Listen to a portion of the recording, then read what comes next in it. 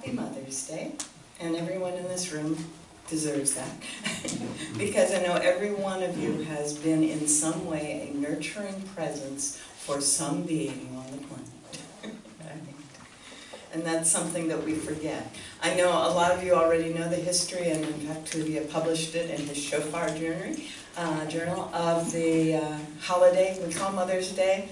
But for those of you who don't, during the Civil War, someone said, you know, the moms are paying a huge price here. Let's honor them. Let's honor them. And she chose the carnation as a symbol of honoring. And so that's why you get carnations in most churches on Mother's Day. And what Tuvia added in that I didn't know is the woman who started this process, you know, was frustrated, I knew that. She ended her days in an institution, and she was frustrated because it had become so commercialized, but it was the Florist Association that paid for her institution. So it was an interesting little bit of irony there. So thank you for that tidbit, Tuvia. You know, we all have kind of mixed memories around Mother's Day. Many of us did try to provide breakfast with varying degrees of success. Many of us had fathers who, you know, took a hand in that experience, and some of us, like I, did not have that, so it was up to us. And many of us had a woman who had given birth to us who was not really capable of being a mom. And mine was that. She provided food, clothing, and shelter as well as she could, which was not usually up to the standards of my schoolmates, but that was okay. And she provided educational and interesting experiences for which I am very, very grateful. But when it came to things like how do you clean house or cook or, you know, sew, it was her cousin that provided that for me. And I spent my summers with her and learned how to can and freeze and cook and garden and sew and take care of babies and all that good stuff. And when it came to the kinds of things a girl needs to know in order to become a woman, it was her sister-in-law, her brother's wife, who provided that support for me. And when I had horrible times in my teen years, it was her sister that offered that support. So I was very fortunate in that there were multiple motherings in my life, and that really woke me up. And then, of course, there was my mother's mother, the grandmother who lived in India. And the tokens on the table here are in part a memory of her. You get to take these home. These are strands that are present in every home in India. And everywhere I went, they were being offered to me. And there are different critters, okay? You can choose your critter or not, take that potluck. But the peacock is to bring more beauty into the home. The camel is to bring more love into the home. The elephant is to bring the wisdom that brings you prosperity and well-being. And then there's Ganesh. Ganesh. Ganesh is an interesting story. It's sort of an interesting mother's story, so I'm going to share it a little bit with you. Shiva is the destroyer. And in some parts of India, he is the only divinity that is honored. Except he was married. He was married to a delightful mortal woman who became immortal in this process. Her name is Parvati. And Parvati and Shiva had the ideal marriage. Anyone who's going for marriage counseling has told stories of Shiva and Parvati. Except one day while Shiva was off doing what Shiva does in the world, Parvati was feeling a little lonely. And so she put together a little bit of clay, and she breathed into the clay, and she created a son for herself. A sweet boy, very loving, gentle, kind, playful kid. The best son you could imagine. And she was very happy. And then one day, while Shiva was off and away, she would bathe on an almost daily basis, possibly several times a day. And, you know, Ganesh, she called him Ganesh, and he was playing over off to the side while she was bathing. And Shiva came in, and his wife was bathing, and there was someone visiting who was watching, and he killed the someone, the little boy. He chopped off his head. And Parvati comes rushing out of the water and said, "Oh, that's our son! How could you do this, such a thing? What are we going to do? I can't live without him." And Shiva, is in great remorse and great distress. And, Parvati says, "Who will help us?" And the elephant comes and says, "He can have my head." And so Ganesh is a little boy who really loves his sweets, so he's got a big tummy. And he has the head of an elephant. And as Ganesh, is continuing to live with Shiva and Parvati, it turns out that what he does best is sweep away the obstacles as we're moving forward in life.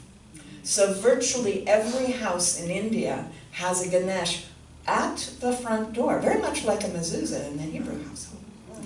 And others have Ganeshas in other places. So if you choose that one, it's because you're ready to have some obstacles removed.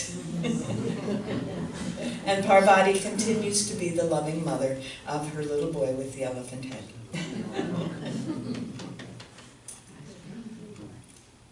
So, as I look back on the concept of mothering, basically it is that nourishing presence. We call the earth our mother. Native Americans taught us to do that more than anyone else. But Mother Earth has been a concept in the hidden culture behind the written culture for a very long time. She is our mother because everything that we physically have or are is provided by her. We are born out of the womb of the earth in the same way we have been born out of the womb of the woman. In that tradition, the masculine is surrounding Mother Earth in the form of life, light, and rain. Now, the word mother is interesting. It's a German, Mutter, take on the Latin mater, and matter are the same root, right? And in Egyptian, the great mother is Ma'at. And some of you recall your French, la mère, and the sea, le mer. There's not a whole lot of difference. And so matter and mother and matrix are all the same. In fact, matrix is the feminine of the Latin word for matter and mother. And Demeter is the godmother, the mother of God. Yeah, those of you who remember the myth of Demeter and Persephone, right? Persephone runs away, various versions of it. She ends up in Hades for a while, and Demeter goes into great grief, and so we have winter. And then Persephone comes back and we get spring. Yeah. So we have this culture that has a weird relationship with motherhood. And I think there's a reason for that has to do with the fact that the alphabet and writing and the linear mind are all associated with the masculine, and the masculine just doesn't know what to do with the mother in the past. It's getting better and better about it, I think. But the mother is something that is terrifying in a way to someone who has never seen or had an explanation for that.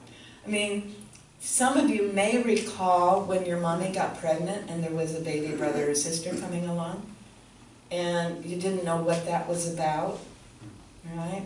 I edited a little book once written by a mother-daughter team, and the story was, part of the story was Gracie. This is Gracie's encounters with God, and Gracie keeps hearing everyone talk about her mother.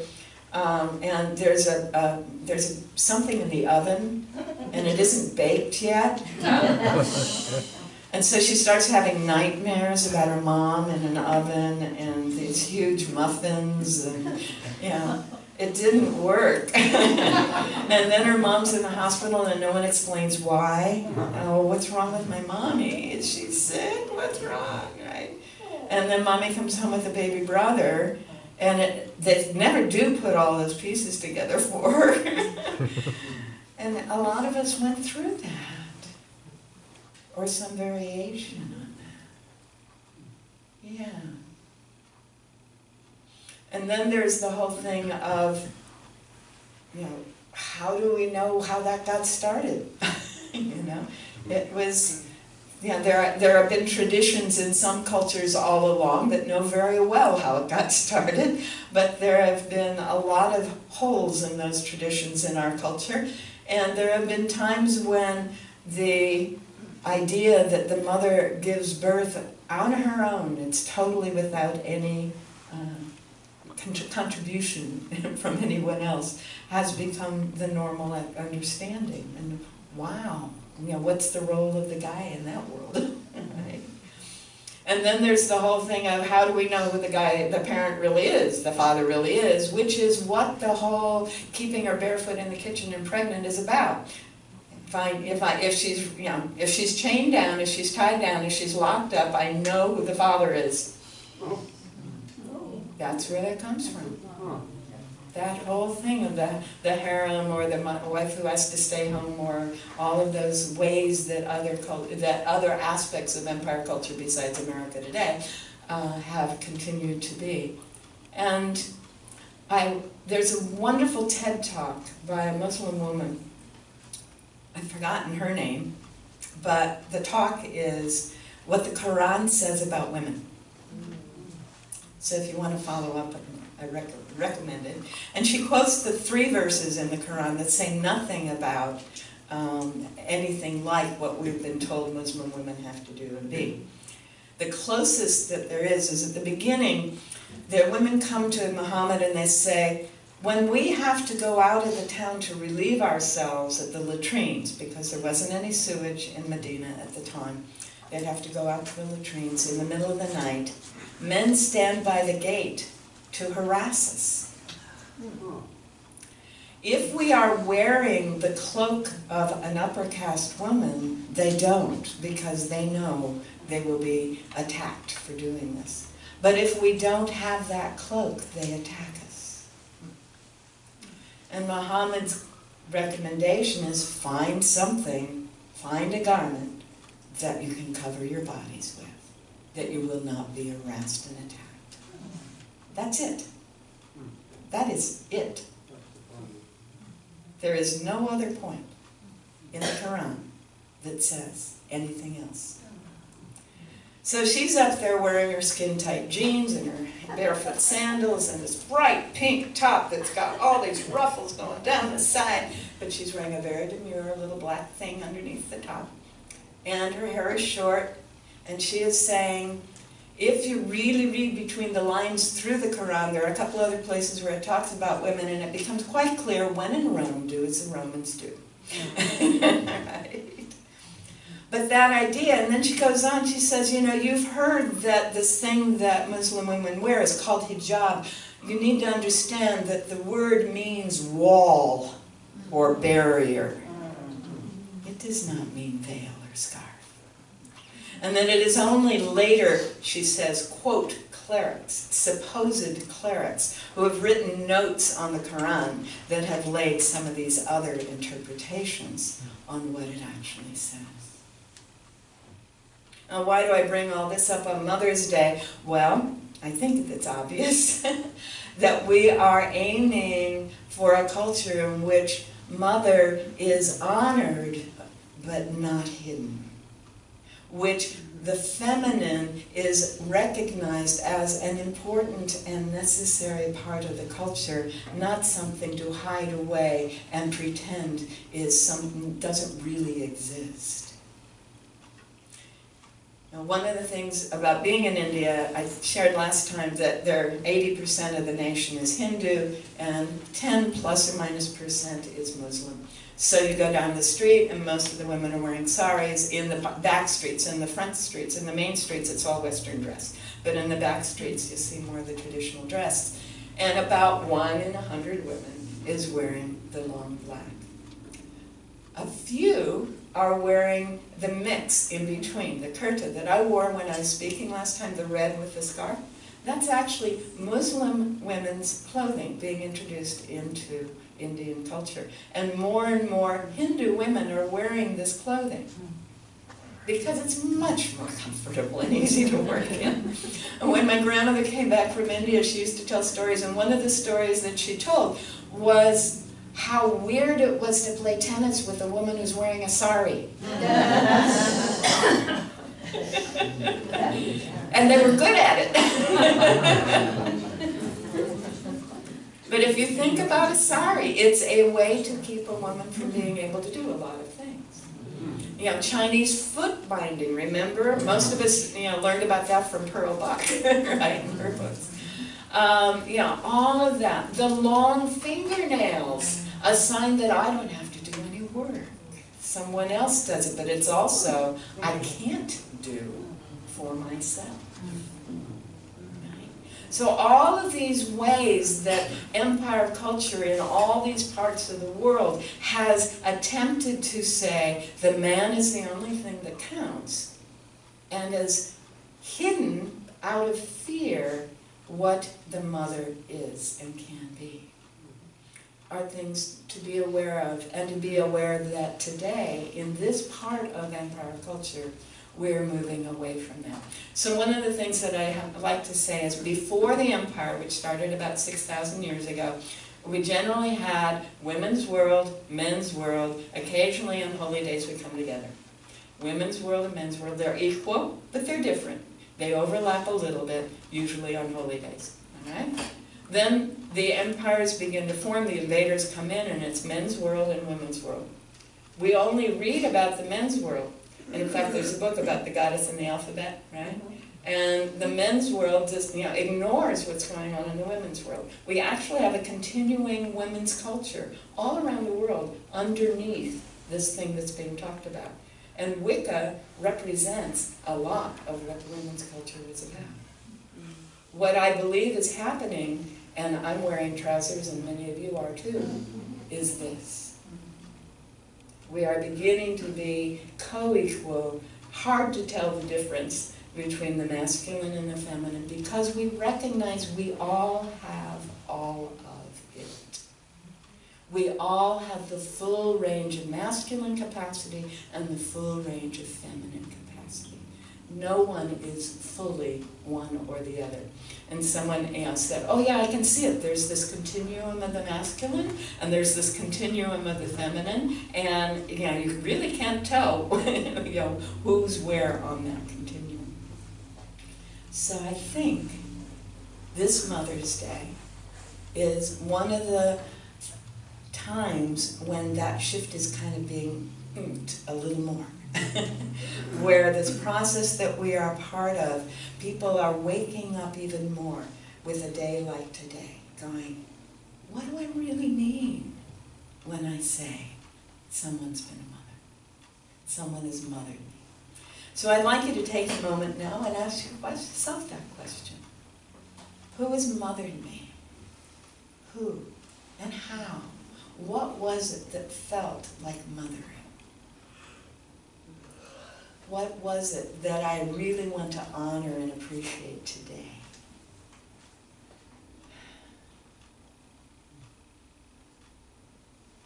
And just feel that gratitude and appreciation that that has happened in your life.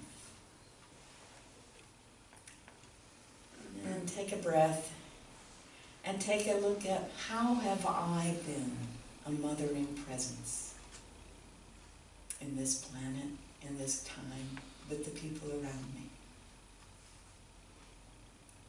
And accept and honor and appreciate yourself for allowing that. Because everyone in this room has been, for someone or some critter sometime, a mothering presence. And all beings are sentient. All beings deserve mothering.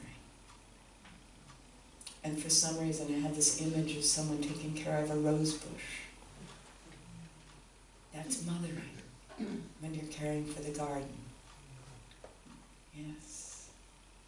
And now take a moment, take a breath, acknowledge yourself for being that and allowing that, and be aware of how we are constantly being nourished, supplied, and supported by this universe that we live in, this Mother Earth, and the sun, and the rain, and all the life and the power and the possibility that is surrounding us, infusing us, nurturing us, and supporting us always.